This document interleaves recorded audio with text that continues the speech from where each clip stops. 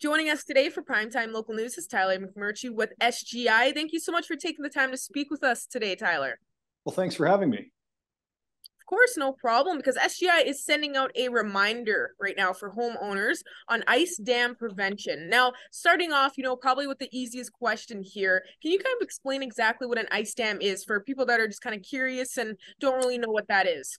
Yeah, that's a great question. So when snow collects on the roof of a house, it can melt because of the heat coming from inside the attic, or the warm outdoor temperatures. And so when that melted water reaches the edge of the roof where there is no heat, sometimes it refreezes and it forms into a large ice block, and that's what we call an ice dam. So that dam prevents the melted snow from draining off the roof. And so when the temperatures refreeze, the moisture can work its way into your home, under your shingles, and cause a lot of damage that way. So from SGI's perspective, have you seen a lot more incidents with ice dam incidents for homeowners, like while this weather kind of continues to fluctuate?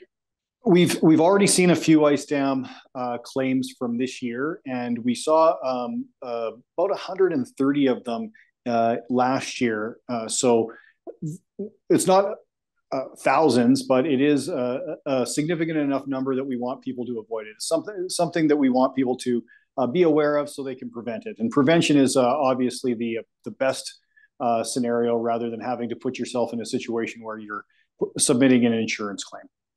And is this why SGI is wanting to send out this reminder right now, just with the temperatures outside, how it keeps fluctuating, and we're seeing a lot more warm conditions right now for the winter season? Yeah, that's exactly why we are seeing those fluctuating temperatures, and we want people to maybe get outside, take a look at their roof, and see if they've got some excess snow on there, or some signs of ice dams, like icicles along their gutters, for example.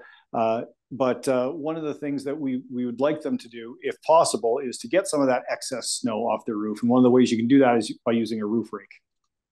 All right, perfect. And yeah, let's get a little bit more into that. If you could kind of explain how residents can really prevent this issue and some tips that SGI is wanting to share.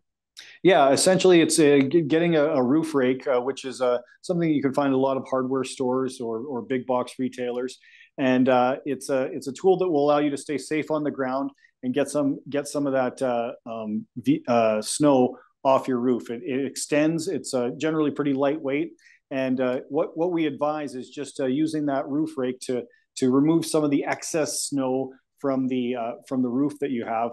You don't have to do the entire roof, just maybe the first 4 feet or so from the edge of the roof, and that will go a long way to preventing you from having to deal with an ice dam in the future.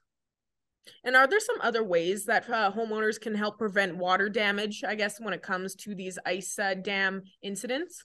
Yeah, making sure you have good ventilation and proper insulation in your attic is one way to help prevent that heat from escaping your home and melting the snow that's on top of your roof.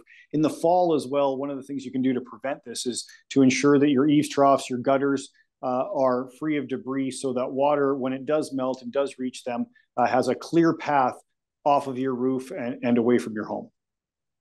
All right, perfect. Well, it's really nice to be able to speak on this, especially with how these temperatures are going right now. And for anybody that may be struggling with this issue. Now, when people find themselves in that situation, when this has already happened, what would you say that they should be doing next for the next step?